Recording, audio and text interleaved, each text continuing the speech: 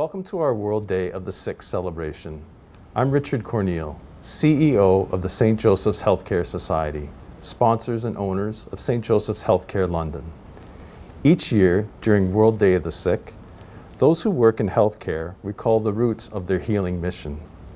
Historically, this event has been a very poignant occasion that we celebrate together as a healthcare community with staff, volunteers, patients, residents, and their families at one of our hospital chapels.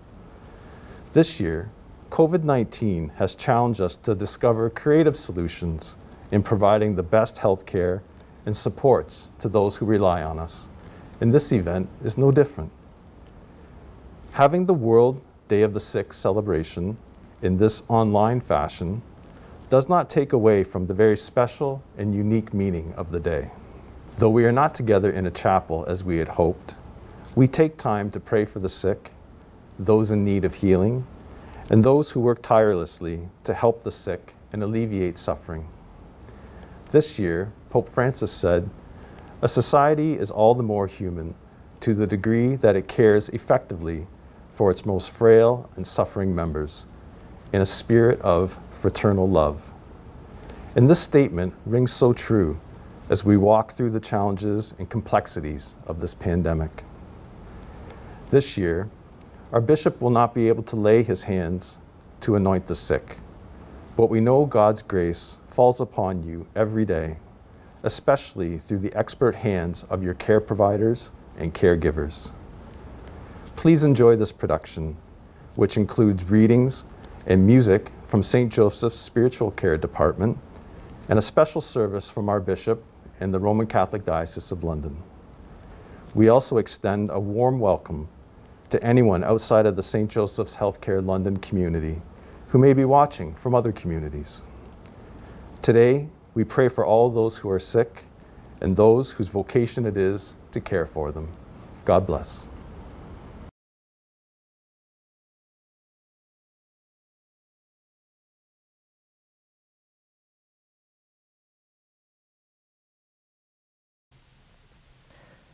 In the name of the Father, and of the Son, and of the Holy Spirit, peace be with you.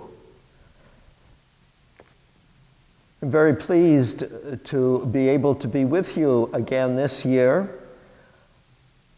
Unfortunately, we can't be together in person, but I'm glad that at least I can be with you virtually. This year marks the 29th World Day of Prayer of the Sick, which we celebrate on the feast of Our Lady of Lourdes. Instituted by Pope St. John Paul II in 1992, it has been an important occasion for the whole Church to gather in prayer for the sick and for those who care for them. Brothers and sisters, coming together as God's family, with confidence let us ask the Lord's forgiveness, for he is full of gentleness and compassion. Lord Jesus, you healed the sick. Lord, have mercy. Lord Jesus, you forgave sinners. Lord, have mercy. Lord Jesus, you give yourself to us to heal us and bring us strength. Lord, have mercy. May Almighty God have mercy on us, forgive us our sins, and bring us to everlasting life. Let us pray.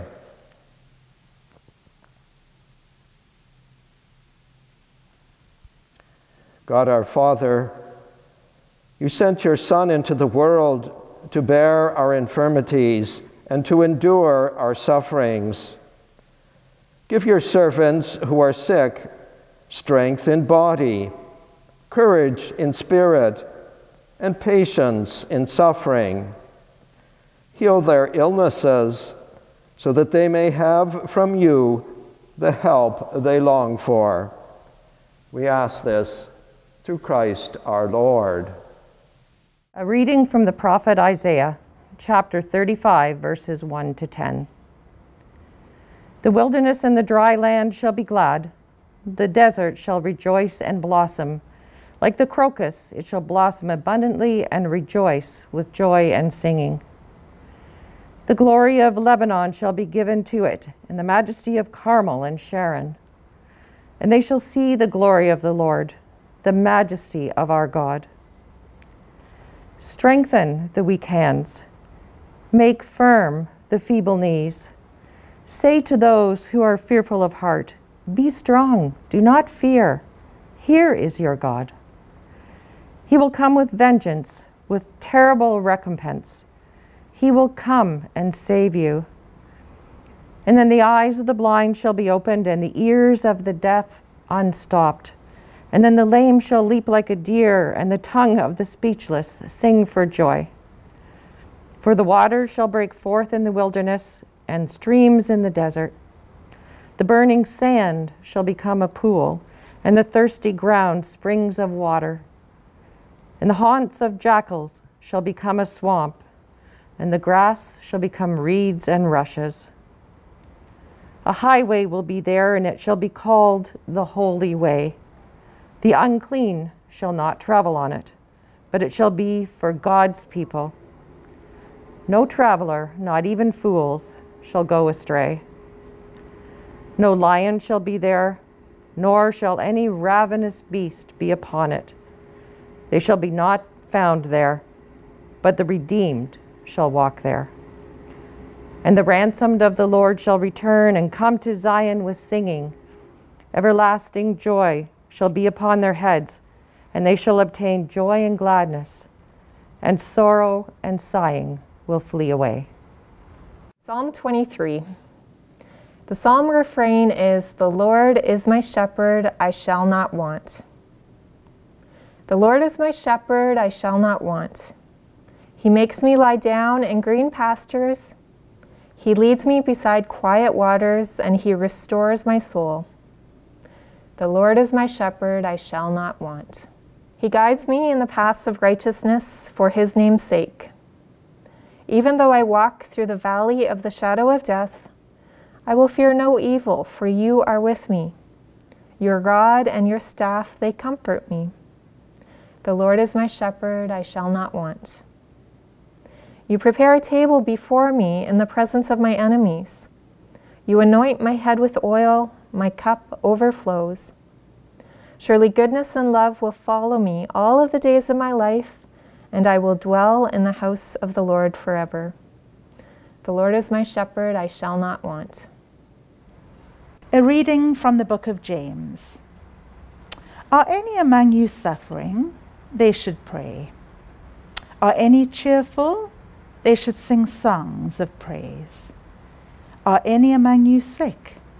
They should call for the elders of the church and have them pray over them, anointing them with oil in the name of the Lord. The prayer of faith will save the sick, and the Lord will raise them up. And anyone who has committed sins will be forgiven. Therefore, confess your sins to one another and pray for one another, so that you may be healed. The prayer of the righteous is powerful and effective. Elijah was a human being like us, and he prayed fervently that it might not rain. And for 3 years and 6 months it did not rain on the earth. The Lord be with you. A reading from the Holy Gospel according to Matthew. Glory to you, O Lord.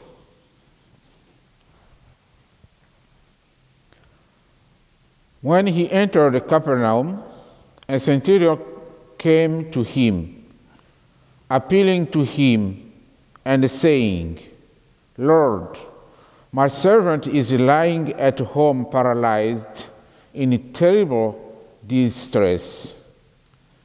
And he said to him, "I will come and cure him."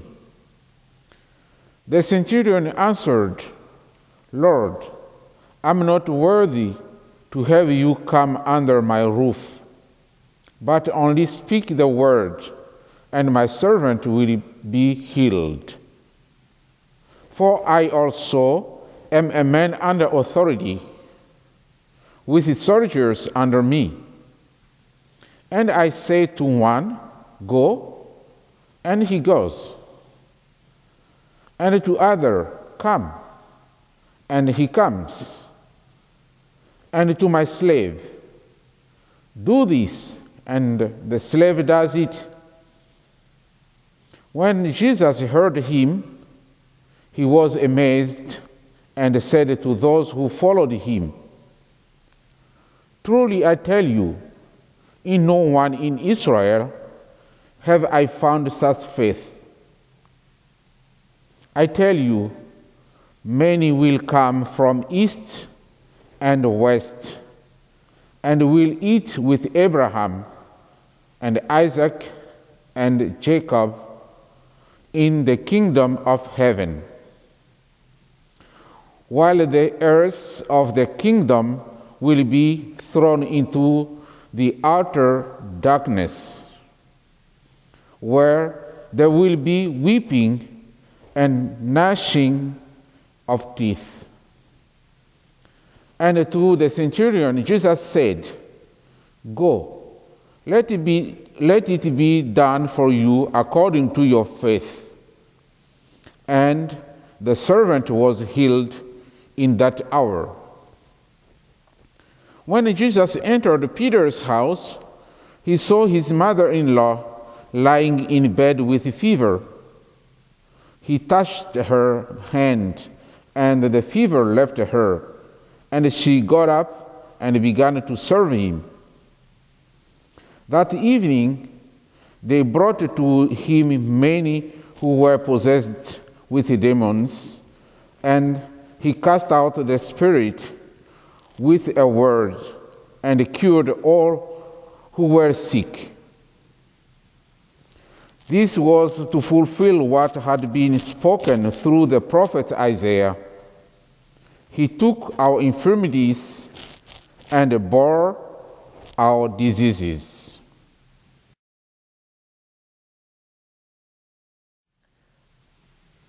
Dear brothers and sisters, in his message for the World Day of the Sick, Pope Francis urges us to follow a path of healing grounded in a trusting personal relationship between the sick and those who care for them. Our society is all the more human, the Pope says, to the degree that it cares effectively for its most frail and suffering members in a spirit of fraternal love. We need to stop and listen to establish a personal relationship with others, especially our sick, to feel empathy and compassion, and to let their suffering become our own as we seek to serve them. In this gospel passage that we've just listened to, Jesus gives us a striking example of forming a personal relationship with others. He is moved to pity by the humble appeal of the centurion for his servant who is paralyzed and in distress. When Jesus says he will come and cure him, the centurion answers, Lord, I am not worthy to have you come under my roof, but only speak the word, and my servant will be healed. We repeat these words at every Mass, just before we receive Jesus in Holy Communion. We say, like the centurion, Lord, I am not worthy to receive you. And we put ourselves in God's hands as he did. Jesus was amazed at the centurion's faith and heals his servant.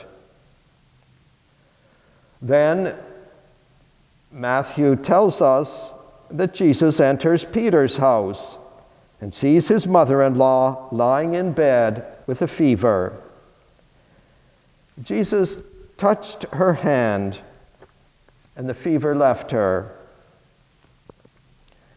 Matthew goes on to say that many came with their sick, and Jesus cured them all. What is striking in this gospel passage is the personal relationship that Jesus develops with the people. He doesn't heal in some distant and removed way. He has compassion on anyone who is in pain and suffering. He touches the sick, showing his love for them. The coronavirus pandemic has certainly been a challenge for all of us, but especially for you at St. Joseph's Healthcare. We feel deeply for our sick who have been deprived now for months of contact with their families. We know how much our patients need the human touch of their loved ones, an embrace, a smile, someone to be with them, to comfort them. We know how hard it has been on them, how isolated they must feel as we go through yet another lockdown.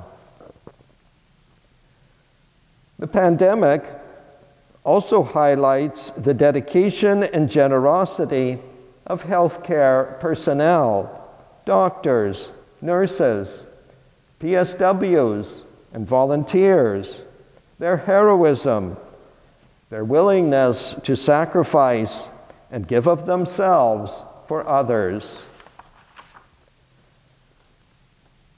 The Pope's point is that the path of healing is grounded in these personal relationships that you form with your patients.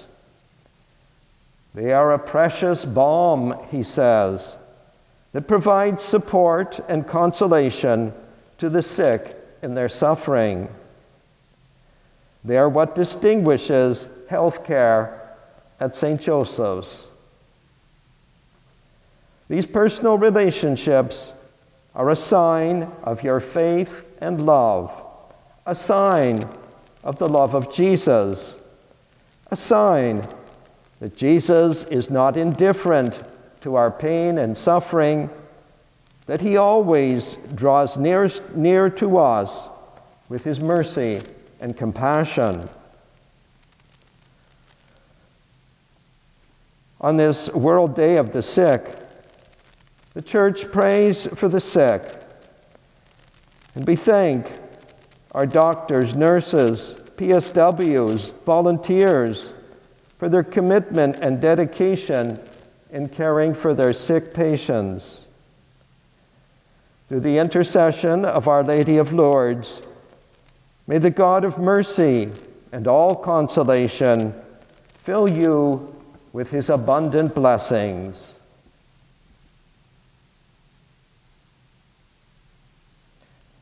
Having reflected on God's Word, we now direct our prayers to God for our needs and the needs of all people. God of all, we thank you for our life, our faith, and your presence.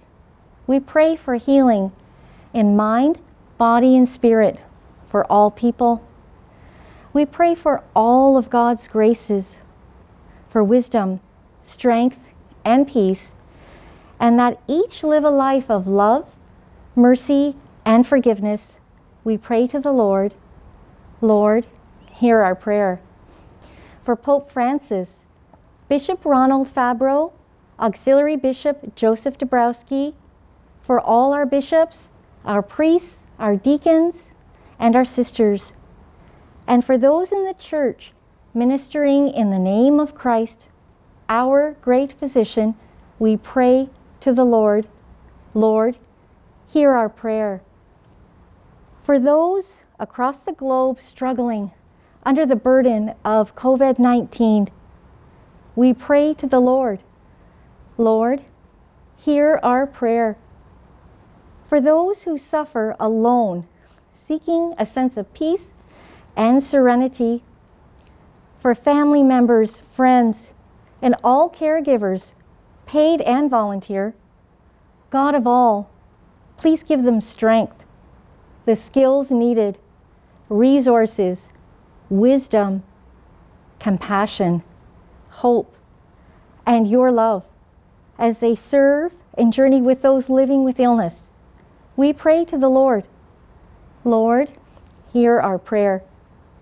For those who have died longing for rest, might find a place at the eternal banquet, we pray to the Lord. Lord, hear our prayer. Jesus our Lord, we ask you to have mercy on all who are sick. Give them your strength and love, and help them to carry this cross with faith. May their sufferings be one with yours. Overcome the power of evil, and lead others to our Father in heaven.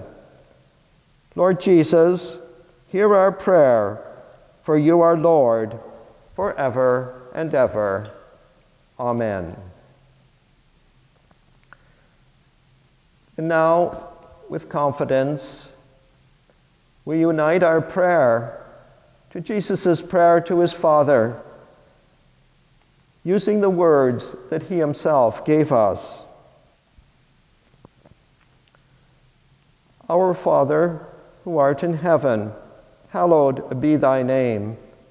Thy kingdom come, thy will be done, on earth as it is in heaven.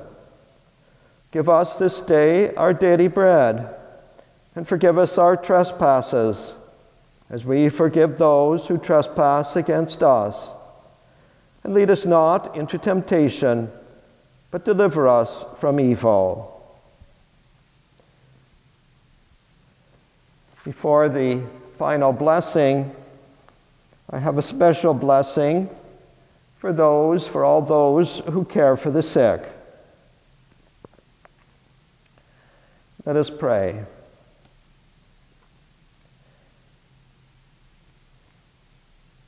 May the wellspring of compassion be opened in you.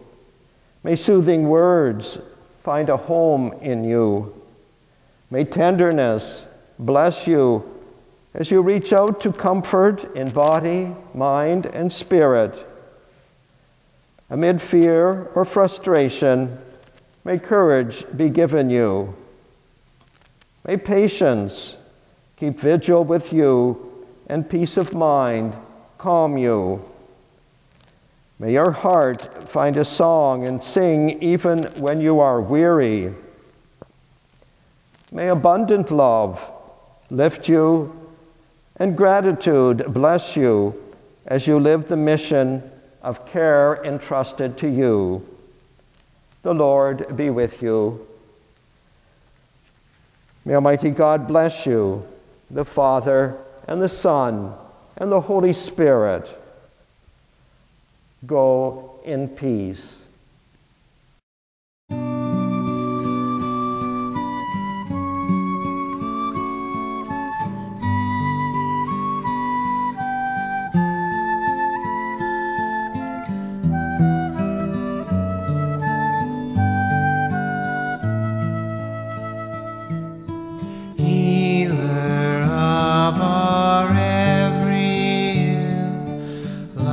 Of each tomorrow,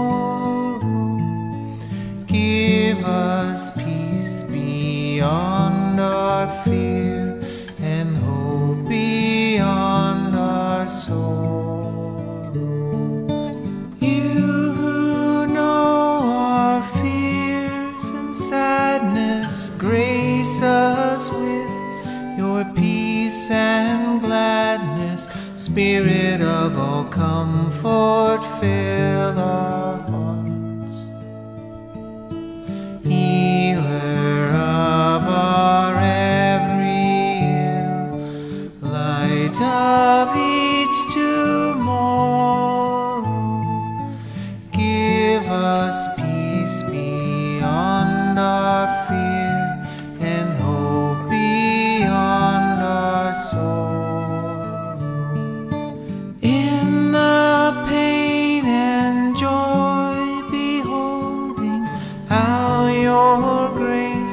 is still unfolding. Give us all your vision, God of love. Healer of our every ill, light of each tomorrow, give us peace beyond our fear and hope beyond our sorrow. Give us strength to love each other, every sister, every brother. Spirit of all kindness, be our guide. Healer of our every ill, light of each tomorrow, give us peace beyond our fear and hope beyond our sorrow. You who know each thought and feeling, teach us all your way of healing. Spirit of compassion, fill